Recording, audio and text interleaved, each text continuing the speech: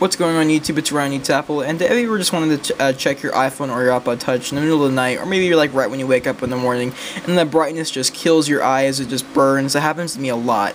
But this, what this tweak allows you to do is called f.lux, and it is free in the Cydia store, and it does require iOS 4.0 or higher.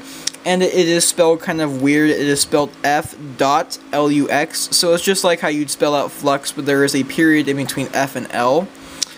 So basically what this tweak does is just kind of makes, once you downloaded this tweak and enabled it through your settings, basically it just kind of, it makes your screen or your brightness kind of give it that warm orangey feeling color that just really appeals to your eyes, that just kind of makes it not burn your eyes when you first look at your phone in the middle of the night or really early in the morning.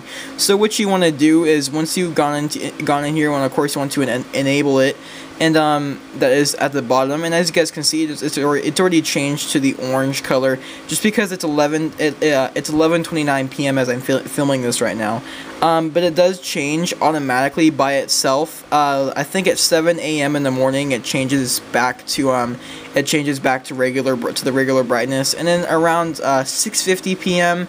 At night it'll change back to this orange color, and you can of course change the sensitivity of this. You can change it to fluorescent, and you guys can't really tell right now, but it is still kind of purple. You can't really tell, but it still makes a difference just depending on your eyes. And of course you can make this more intense by changing it to the ones up here, or even changing it to the candle, which makes it even more dark. So as you guys can see, it got even more dark, but I'm just going to leave it to the regular halogen, I think that's how you pronounce it.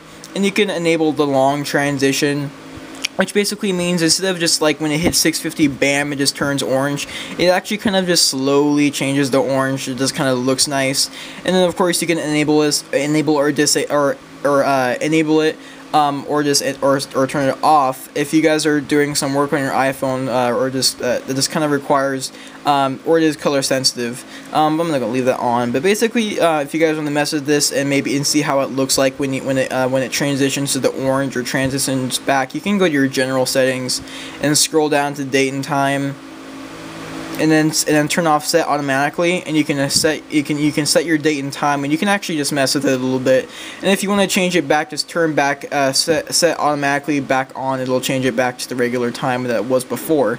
So yeah, this is a quick tweak I wanted to show you guys. Nothing too special, but I think it's a really nice addition to your iDevice to kind of just bring more flair to your iPod, and it kind of makes it look nice. But lastly, thank you guys for watching. Don't forget to rate, comment, and subscribe. All my contact info will be down below as usual. Add me on Facebook. You can send me a tweet on Twitter, or you could even PM me or anything like that. Add me to your Google Plus circles.